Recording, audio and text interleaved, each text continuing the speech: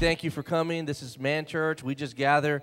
Really, it's our men's ministry. We call it Man Church. And we gather to talk about men's stuff and to kind of allow the Word of God to kind of transform us. We kind of look at the Word from a man's perspective. So anybody new in here? Just raise your hand if you're new to Man Church. Good. We're glad you're here. We're glad you're here. So just relax, and I know it's going to come off a little bit different tonight because than on a Sunday morning. On a Sunday morning, we have ladies here. We have families here. So tonight we get together so that we can talk a little straighter. Is that all right? So that we can just call it like it is, and we believe that the strength of the church is going to come from the strength of the men in the church. That's one thing that we believe. We believe that there's a role. How many of you know that you're different than a woman? Does everybody know that? Yes? Okay. Because we can do an anatomy lesson really quick and to show everybody you're different than a woman.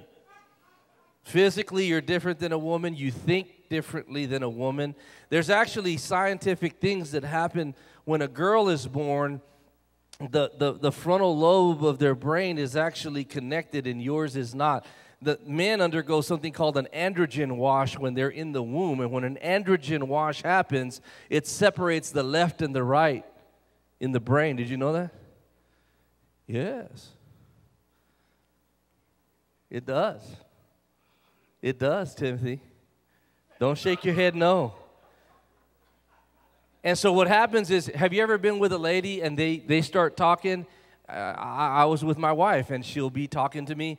And she'll start talking about, Sister so-and-so called me today, and, she was telling me about something that was going on in her house. By the way, at our house, we need to change this thing over here because the toilet's not working right at our house. And then she goes from Sister so-and-so's house to my house, and then we go into my house, and then she's off on, I saw a house over in Katy that I really liked, that I really want to move into, and then all of a sudden we're back. Well, anyway, Sister so-and-so was telling me. Does that ring with anybody in here? Are you married? You know what I'm talking about. We call it noodling, because a woman's brain is like spaghetti. Not bad. It's all intertwined, and they'll go from one thought to another thought to another thought, and you'll get you'll get like 8 conversations in 15 minutes, and you're like, man, what did we start on? You know what I mean? And they noodle, and they noodle 4 or 5 noodles, and then they end up back on the original noodle, and then they get mad because you lost it on the 3rd noodle. You were like, I'm still thinking about fixing the toilet at the house, Men are like waffle. We have waffle brains. That androgen wash, we have waffle brains. You ever seen like a waffle that has like the squares, right? Compartments. Men can compartmentalize. Women can't compartmentalize as good as men. In general. You'll find an anomaly every once in a while. You'll find a guy that noodles every once in a while. They didn't quite get the full androgen wash.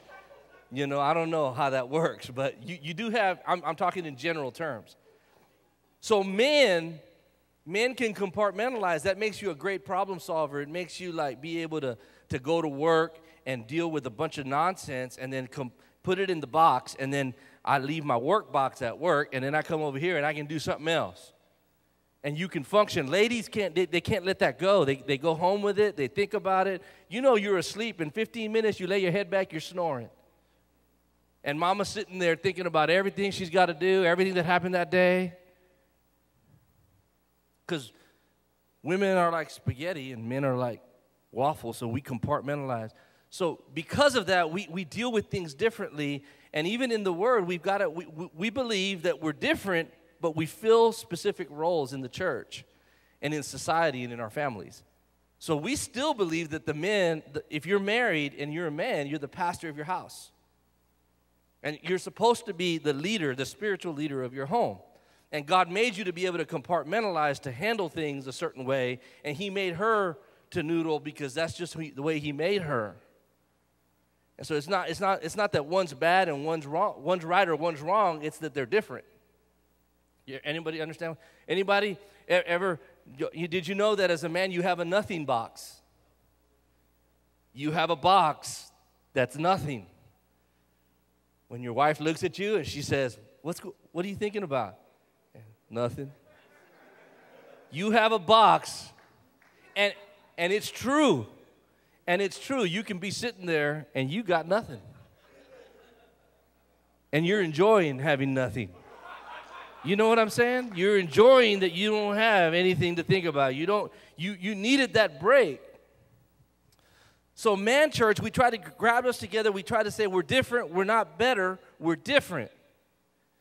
So a lot of times the attack on, I don't know if you are aware, but our culture is attacking the patriarchal mindset, right? They don't like the patriarchal idea. In fact, they think because in some cases, in a lot of cases, the way we've been going in our culture, we've abused it. You know, there has been abuse by guys being dictators in their homes and guys mistreating ladies. And I mean, you see it on the news. You can see it on the news, right? There's abuse. But the thing about it is the minute that there's abuse, we want to throw it away and we want to get rid of it. But God designed it a certain way. So it's not about getting rid of it. It's about sanctifying it and changing it and making it right. And so who's going to do that except for the men in the church? Because I hope you're not waiting on anybody in Washington, D.C. to come up with a solution. Because they're not. They're not going to come up with a solution.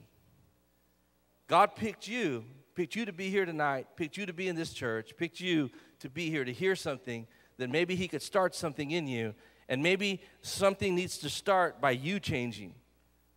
Because really that's how things change. Things don't, anybody have kids? You know, when you go to your kid and you tell them what you want them to, like if you told them, listen, you need to be honest and quit lying. Do any of your kids lie? Don't lie in here. I know they do. They all do. You know, I read a statistic the other day that said, check this out. The University of Massachusetts did a study, and they said of 100 adults, 60% of the adults within 10 minutes lied at least once in the conversation. Do you hear me? 60% of adults embellished or lied within the first 10 minutes of the conversation. For no reason. They weren't trying to get away with anything. It's just in the course of conversation, I think we've developed a habit of lying, of making things out to be the way they really aren't out to be, and kind of leaning things my way a little bit, right? You know? So I guess it depends on what you consider to be a lie, right? What I'm saying is, you're never going to change somebody by reasoning and explaining the problem to somebody. Somebody always got to get a revelation inside them that changes them. Because if you have kids, you know what I'm talking about. You're telling them and you're telling them and you're telling them, and the more you tell them, the more they don't listen, they don't get it. But until they move out of the house and they got their own rent to pay and you're not paying it, they get this revelation like, oh man, I got to go to work. Or they come and they say, can I borrow $20 for gas? No, I ain't got no gas money for you. You moved out.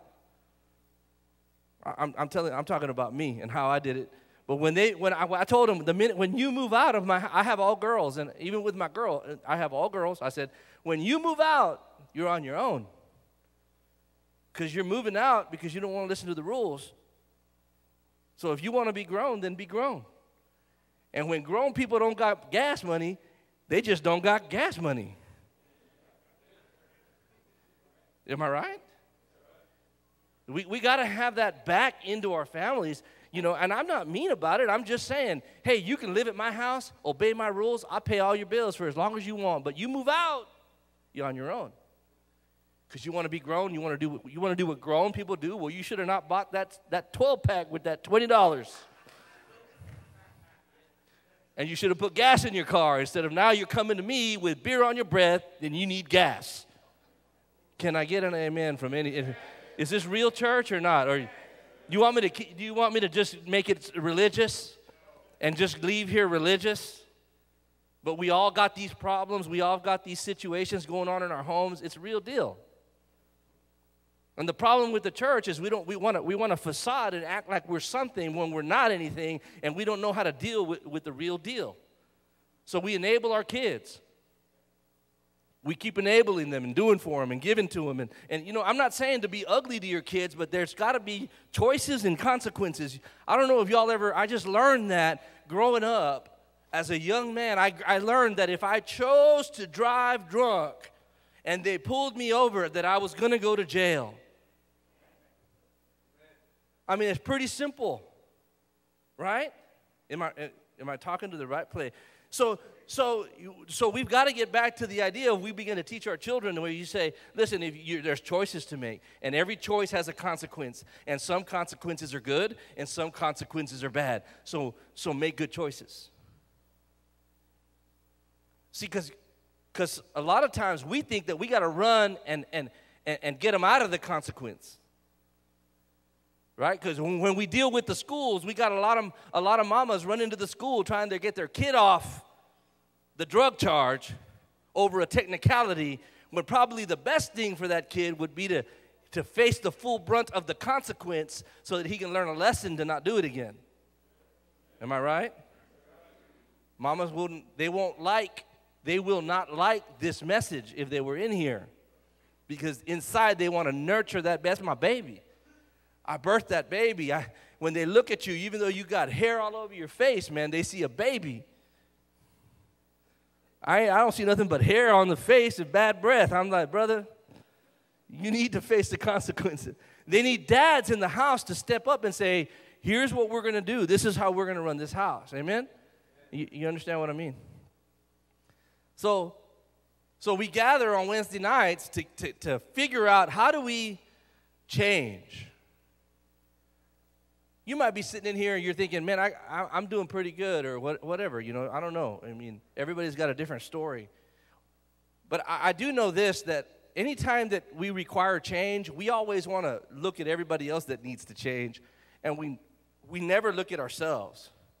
We had a devotional this morning with my staff here, and we were talking about change, and we were talking about all of the things that you find yourself going through stuff, and it's everybody else's fault.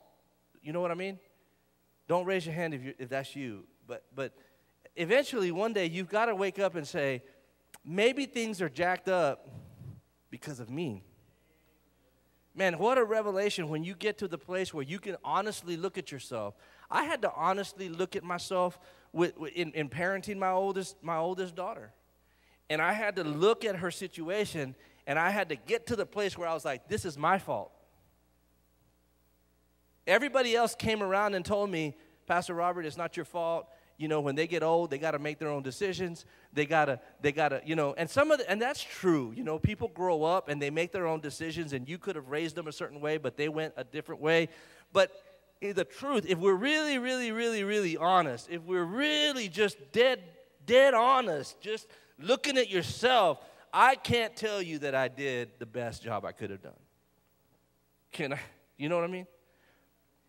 And so my thing is, I'm walking through this with you, and I'm wondering, can you get to the place where you can be honest with yourself? To look at yourself and see the gaps in you. Don't see the gaps in everybody else. I mean, you're going to see the gaps in everybody else. What I'm saying is, can you look at yourself and can you just take responsibility for it being jacked up? For your marriage being bad? For your kids going crazy? For whatever?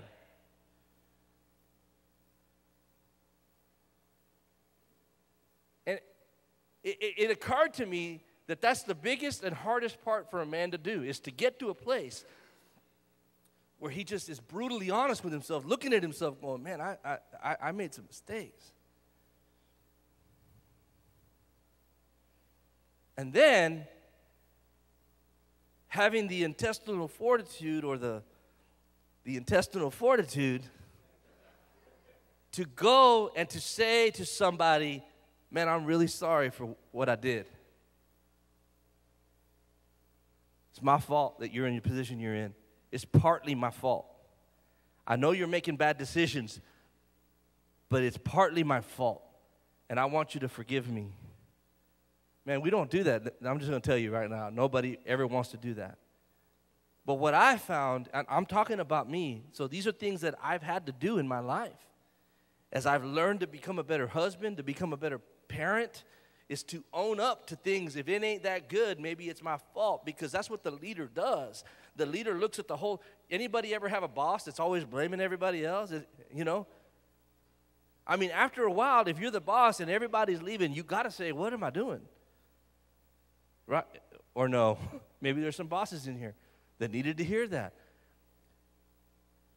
After a while, if you've gone through 5 accountants, man, you gotta hone your hiring skills. Or you gotta ask yourself, man, is this culture that I've created here? So I'm talking about work because you can identify with work, right? If you get helpers, like you're a plumber, right, Alan? So if you get helper after helper after helper, what are the odds that you get 10 helpers and you fire them the second day every time? After a while, you got to be like, have I created something that they can't be in? Right? So I'm talking about work because y'all can all identify with work. Now, how about your family? Have you created something in your family that's impossible? You know, I'll tell on me. I created an expectancy towards my children that I couldn't even meet. Do you know what I'm saying? I created a thing, and it sounded great. It looked great from the outside, but when I really stopped and looked at it, I was like, man, I'm not even doing that. Read your Bible every night. Do you read your Bible every night? You need to pray every night. Do you pray every night? I don't want you drinking and driving. Do you drink and drive?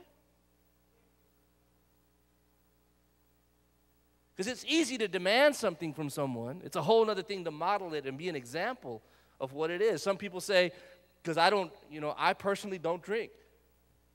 I came out of a lifestyle of addiction and alcohol. When I get around alcohol, it's not good. Some people will be like, come on, man, just have one. I was like, oh, you don't want me to have one, brother. Trust me. You know, some of you guys know what I'm talking about. You don't even want me, no. You don't even know what you're talking about. I know me. So I made a decision, because I came out of that lifestyle, and I said, I don't want my children to be in it, right? And so at the end of the day, if my children drink, it's not because I modeled it for them, it's because they're choosing to do it. They're always going to have a choice to do it, but they didn't learn it at my house. Do you understand what I'm saying? They did not learn it at my house. And as long as I could be in charge and in control, and as the older they get, you lose more and more control. But as long as I was in control, there was none of that going on, right? So because I said, if I'm going to ask somebody to do something, then I've got to be willing to do it myself.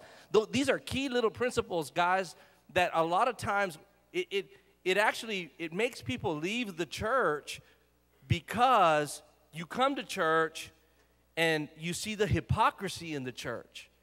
Does anybody know what I'm talking about? You know you do, because some people will tell you, I don't want to go to church because those guys, they're all one way on Sunday, and then they're a different way on Monday, and they're a different way on Tuesday. They don't live it out. And so part of Man Church is to say, you need to start living it out. And you know what? Sometimes you're the Lone Ranger living it out in your own home. But sometimes we can get enough guys like this, and we all start living it out, right? But we all got to live it out.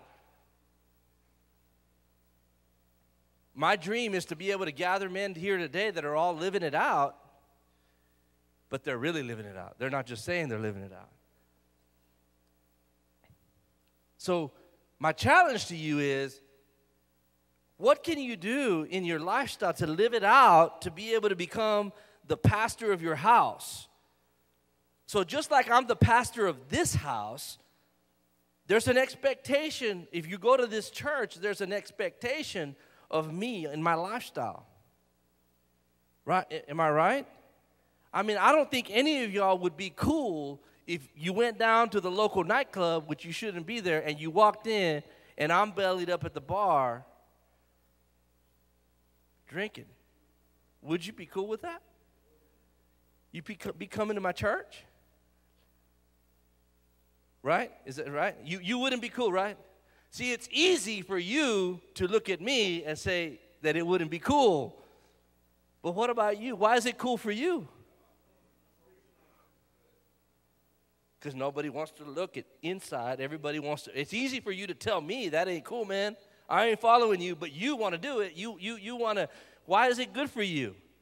Could that be why your kids are going crazy and your wife won't submit to you? Because you're just like the pastor that's living a double life? You're the pastor in your house, but you got a double life thing going.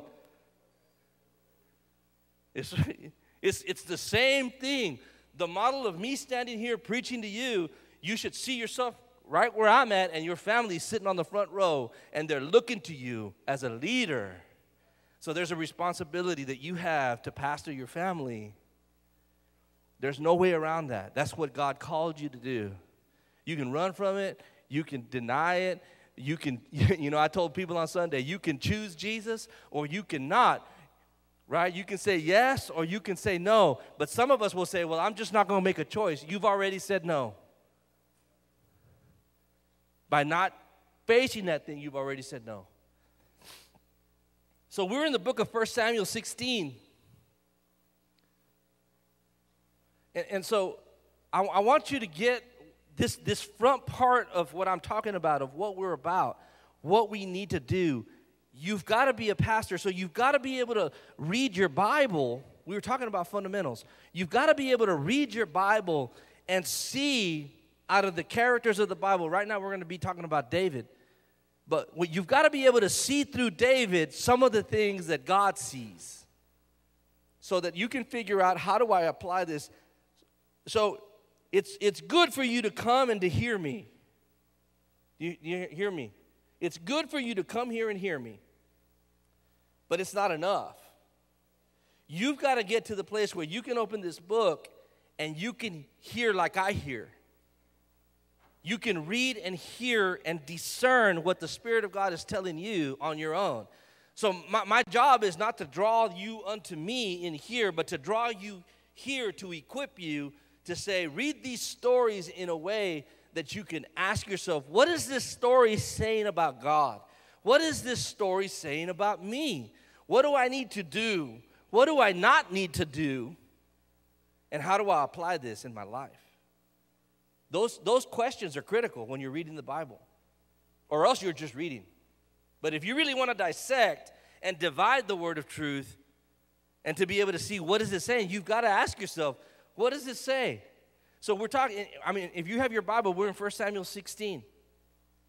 This is the story of when Samuel anoints David. So I'm going to paraphrase and then I'm going to read, okay? I'm going to tell you the story and then I'm going to read pieces of the story so that you can see this thing. But so what happened was God sent Samuel to go see a guy named Jesse in is it Bethlehem? Yes? Yes. And he said, go find a guy his name's Jesse. He lives there, for I have selected one of his sons to be the new king. Now Saul had been king, but Saul had messed up. So God is speaking a new king. So he sent Samuel the prophet to go find David. And when he gets down into Jesse's house, they throw a big, they're doing sacrifices, and they have a little deal at the house. And Samuel walks in, and the first guy he sees is a guy named Eliab, and it was David's oldest brother. So Jesse gathered the sons, and there was a bunch of them. Right? There's 12 of them or something. 8 of them, sorry. So he looked at the first one. He goes, this has got to be the guy. He was tall. He had the stature. He looked like somebody that would be in charge. You know what I'm saying? On the outside, he looked like this guy's got to be the king. When they arrived, the Bible says in verse 6, he took one look at Eliab and thought, surely this is the Lord's anointed. Verse 7, listen. But the Lord said to Samuel, don't judge by appearance or height, for I have rejected him. The Lord doesn't make decisions the way you do. I'm in the NLT version in my Bible. People judge by outward appearance, but the Lord looks at a person's thoughts and intentions. Another, the ESV says he looks at the heart. This is important to understand and to know how the Lord looks. Do you understand what I'm saying? Because you could get lost in the story and you think, well, he doesn't look at my arms and if I got a belly and if I work out or if I don't. But you can also look at this and say, he doesn't look at what you do on the outside. He doesn't care how you look. You know, because sometimes we come to church and we want to look a certain way. We have a facade on. You fought all the way here from your house to the parking lot. And then Brother Oscar in the parking lot ministry, you're making that stink face to your wife and then you see Brother Oscar and you're like, hey, brother, praise the Lord. We made it. And so we get in this thing, man, where we try to fake it till we make it, and then we come to church, and on the outside we look like we got it going on, but God doesn't look at the outside. The Bible says he does not look at the outside. He does not look at the outside. Tonight, man, you got to decide and understand and put in your reminder, he never looks at the outside. He doesn't care what you did. He doesn't care what you're doing. He doesn't care how you look on the outside. He cares about your heart. He cares about your motive. You have a pure motive or do you have a selfish motive? He cares about whether you're ambitious, whether are you manipulative? Are you trying to get your way all the time? How do you treat your wife? How do you treat your children? How do you treat your employees? How do you treat your workers? He cares about all of that stuff. All the other stuff doesn't matter to him. Dr. Cole says, you could take a faithful man and you can make him able. But you can't take an able man and make him faithful. So you can have all the talent in the world and be disloyal, untrustworthy, unfaithful. And that comes from you on the inside of you. The talent can be taught to you. Y'all ever see people that get promoted just to lose it all because they have no character? They get to a place where their talent takes them to places where their character cannot sustain them. You get power. They put you in positions of power. So let me ask you all a question. So how do you determine, like let's say we're here in this church, how do you determine who you promote and who you don't? Anybody? By who you can rely, consistency. By the fruits they bear. Integrity. By faithfulness. You know what faithfulness is? It's being obedient for a time. So, if you're obedient to me today, Austin, you're one day faithful. And that's good. But day 2's coming, and day 3's coming. When Pastor GF handed me this church, it was 18 years of faithfulness. Do you understand what I'm saying? It doesn't come from 5 years. It doesn't come from 10. And it wouldn't have come if I'd have quit. And it wouldn't have come if I'd have been seditious. It wouldn't have come if I'd have begun to be disloyal. It wouldn't have come if I would have been untrustworthy. It only came through obedience over time. And I didn't know. And here's the thing: I'm on this side of the transfer, but when I was on this other side of the transfer, I didn't know when it was going to come. I didn't know it was going to be 18. See, before it happens, you don't know if it's going to be 18 or 20 or 30. But you just got to make up in your mind that it's not about what you get. It's about, let me help. I'm gonna just be when I came into this house, when I came into the ministry, I did not come to take over the church. I came, my thought process was, I'm going to join this ministry so I can hold his hand. I'm going to hold his arms up. I made a decision when I came in, if all I do is hold this man's arms up, that's enough. That's enough for me. I don't need the church. I don't need to go plant a church. I wasn't ambitious in that way. I said, if I can just come and hold his arms up to help him do what he's done for me for 18 years for others, and you know what I count on? I just want to get to heaven. I want to get to heaven. Because along the way, man, you got a lot of people, they got their opinion of me. How does somebody stay 18 years? You know what I'm saying. They'll call you all kinds of things. They'll call you all kinds of names. But you know what? I don't care what you call me. All I care is what Jesus calls me. And when I get there, see, a lot of people that say things, they're gone. Bill Wilson told me, if you stay in long enough, brother, you'll see them float down the river. That's what Bill Wilson told me. He goes, you stay in long enough, brother, you'll see all your enemies floating down the river. And you'll still be there doing what you do. Because at the end of the day, what I'm interested in and what you should be interested in is when you get in front of Jesus that he looks at you and he goes, oh my gosh, you're the most loyal guy I can't believe you didn't leave. You didn't leave. I'm not even doing it so he can say, wow, you built a 10,000 member church. I'm not doing it. I just want to get up there and for him to look at me and say, man, you're loyal. That's the inside of my being. Man, you're loyal. You stayed with your wife. You stayed with your children. You stayed with your church. You stayed with your pastor. Man, you're loyal. That's rare.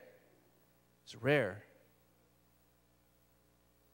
So I've made my mind up that I'm willing to die for it, all the way, no matter what comes. No matter what comes. And the more I tell you, the more in I am. Because if I leave, you're going to be reminding me of what I said on that Wednesday night. So this is how I hold myself accountable. I confess what I believe. And it holds me in my destiny, and it holds me in something. You got to be able to do that. Do you have that deep down on your side? See, a lot of men, what we have on the inside is we have an ambition. We have something we want to build. We got accolades that we want for ourselves. We got things that we're looking to do for the Lord. But the Lord is saying, would you just be my servant? Would you be willing to watch my sheep? When they went and got David, listen, they didn't pick any of them. And then they finally said, hey, is this all of them? No, there's one more. He said, there's the young one. In Hebrew, the word young is katan. The word katan means insignificant. Some scholars even say it means worthless. I don't even need you at the sacrifice, David. You just stay out there with the animals. You hear what I'm saying? Do you think David had a father wound? I wonder about if David did not have a father wound. Because his dad said, we read it, it sounds really, oh, he's the youngest. He's the baby. That's not what that word meant. It can mean small. It means small, insignificant. That's what it means. God will use the insignificant thing and make it a king. So, you're labeled. Some of you that are in here, I'm looking around, you're labeled as something. You're an addict, you're an alcoholic, you're never going to make it. You pick it. The culture around you and people around you label you for what you are. And you think, I'm small, I'm insignificant, but let me tell you something. Just because you're small and insignificant doesn't mean he's going to pick you. It's if you become faithful to him. Will you become faithful to God? Give him something to work with. When you become faithful to him, when you say, I'm going to do whatever I got to do. I'll move the chairs. I'll stack the chairs. I'll put the table out. I'll clean the restrooms. I'll throw the trash. As long as I'm near you, Lord, whatever you need me to do, because I'm insignificant. What we don't need is a bunch of guys that wait till I come around the corner and then they see me and they're like, oh, there's Pastor Robert, let me throw the trash. Watch me. Watch me. Watch me. Watch me. Watch me. That's a song.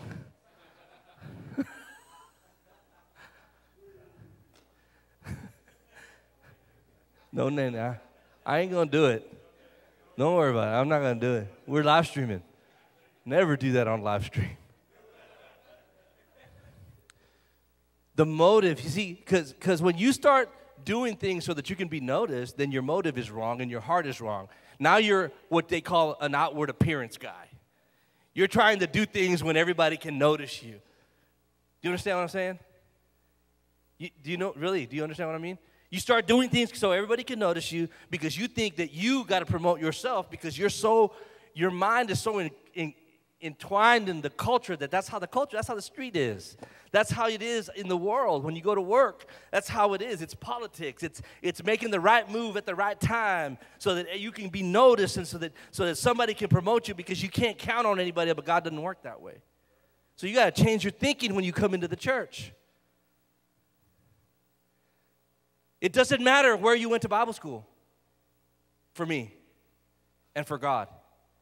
What matters is will you be faithful in this? Before I give you sheep, before you ever lead in this house, I'm going to be clear with everybody in here. You cannot lead in this house unless you get in the process.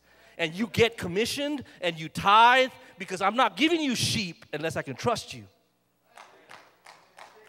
You should be happy about that if you're a member. I'm not going to give you people if you are bucking me about getting commissioned because you think you already know it all. It ain't about what you know, it's about your faithfulness. If you can't be faithful to my ask, I don't need you in leadership. You're welcome to come to church and enjoy everything we do, but you're not going to be a leader here. Is that kind of hard? I know that's kind of hard, but that's just the way it is.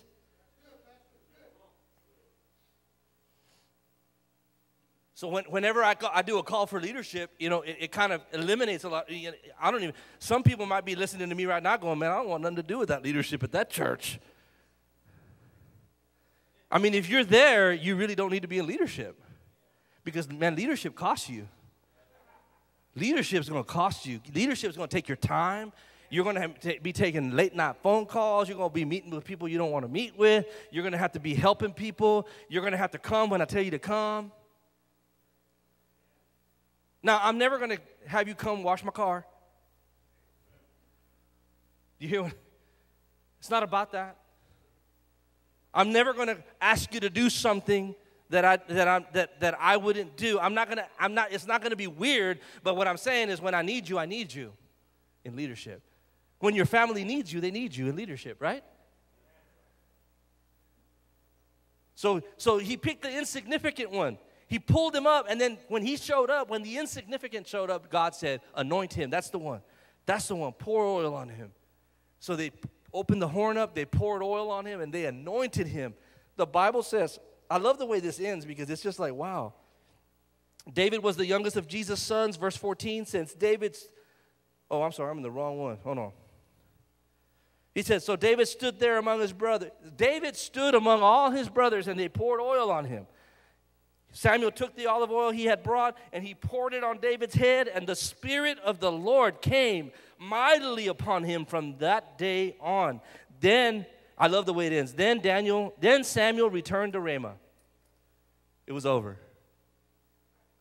It was over, just like that. They called him from the field, they bring him in, they pour oil on him, his whole brothers. So the Spirit of the Lord came mightily on him. So I don't know how it came on him, but it was so mighty that everybody noticed that it came on him. It wasn't unnoticeable that something had come on him. You hear me? So all his brothers saw, he just got picked. The next thing, so he just got anointed as king. But this guy, in the next few chapters, he ends up serving the king that he's going to replace. The king that he's going to replace, Saul, begins to have tormenting spirits that are bugging him. So they say, I need some help. And somebody says, I know a guy named, that kid named David, man, the Spirit of God is on him. When he plays his guitar, it was actually a lyre, but I like to use guitar because I'm a guitar player. When he plays his guitar, man, the spirits flee. He had an anointing on him that he would go to the king that he was going to replace, and he would play and soothe the king. Now, let me tell you about this man's heart. He's already anointed king, and he's going to the one he's going to replace, but he's never acting like, I'm the one that's going to replace you. Do you see that? The heart of that man? That's what your heart needs to be. Your heart needs to be that way. You know you're anointed, but you're willing to serve even under the unanointed one. So stop making excuses that you don't want to be in this and be in that because the leadership this, the leadership that. It ain't about that. It's about whether you will submit to God or not. That's what it's about. You hear me? It ain't about your mentor, although mentors are good. It's about, will you sit under somebody knowing that you've got all the anointing and the call of God all over you, but you sit under somebody that you know can't help you, and you just honor them for the position because God chose him. David, his whole life, wouldn't touch Saul because he said, I will not touch someone who God picked. Even if God has unpicked him, I will not touch him. Do you hear what I'm saying? He went through a process of serving Saul. And then in the Bible, when they started fighting with the Philistines in chapter 17, his brothers were at war. David, it actually says that David was with Saul, but at times he would leave Saul and he would go take care of his father's sheep. Come on, somebody. You just got anointed king. You just got told the whole kingdom is yours, and you're still watching sheep. Don't raise your hand, but how many of y'all know that if somebody anointed you king, and they said, man, I need you to go to Champion Center again this weekend.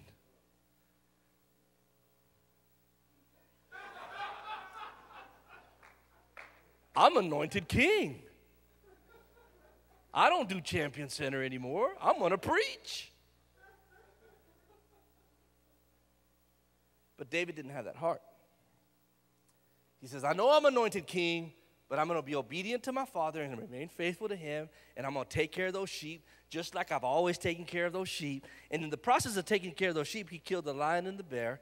He was being trained. He was in a process. He was serving Saul, playing his guitar. Saul would get mad. It says in the scripture that he threw a spear at him. David just ducked, came back around, started playing the guitar again. Didn't even say he ran. He just kept on going. He just kept on going. Come on, somebody in leadership throws a spear at you while you're serving with them. How many of y'all are going to keep on going, or how many of y'all are going to pack up and leave? You know that 95% of y'all will pack up and leave because we're that in the flesh. David is a model, is an example of the process. What's it going to cost you? It's going to cost you everything. The gospel is free, but it cost Jesus his life. I don't know if you've read your Bible, but all those guys that walked with him died.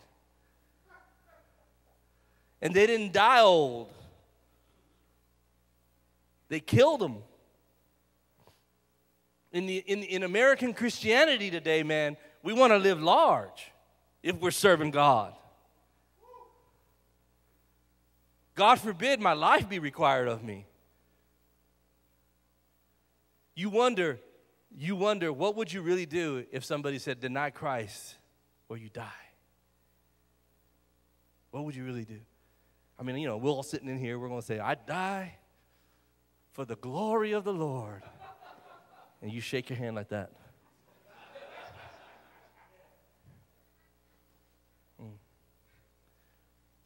We will see You believe it? Do you believe what you believe? Or are you just piddling around with it? Are you willing to get in the process, be challenged and changed? Die to yourself, die to your ways, die the way you think. Put it to death and say, you know what? To live is Christ, and to die is gain. See, that's the kind of Christianity that's in this Bible.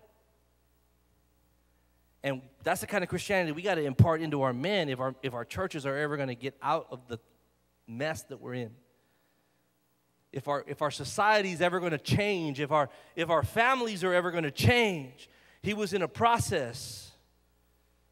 He started serving, then he went between working. It says, but David went back and forth between working for Saul and helping his father with the sheep in Bethlehem. And one day Jesse said to David, hey, David, come here. Take these crackers, take this cheese, and go down for your brothers, make sure they got something to eat. The assignment was not even to kill the giant, because this is where he kills the giant. The assignment that God gave him was not to kill the giant. The assignment that God gave him, he gave him because he knew that cheese and those crackers were going to get there. Can I send you for cheese and crackers? Are you trustworthy for cheese and crackers? Can I trust you? Can your family trust you with cheese and crackers? Because along the way, as you take the cheese and crackers, what happened to him is he killed a giant. So quit looking at your assignment and judging your worth by your assignment. There'll be a giant. There's going to be a giant when you're doing the simple thing. And if you're caught doing this, if he'd have said, I'm the anointed king of Israel, get somebody else to take the crackers and the cheese. I'm tired of you looking at me and ignoring the fact that Samuel the prophet himself anointed me right here in this house in front of everybody, and y'all have been ignoring me for years, and you've been just toying with me and making me watch the sheep. And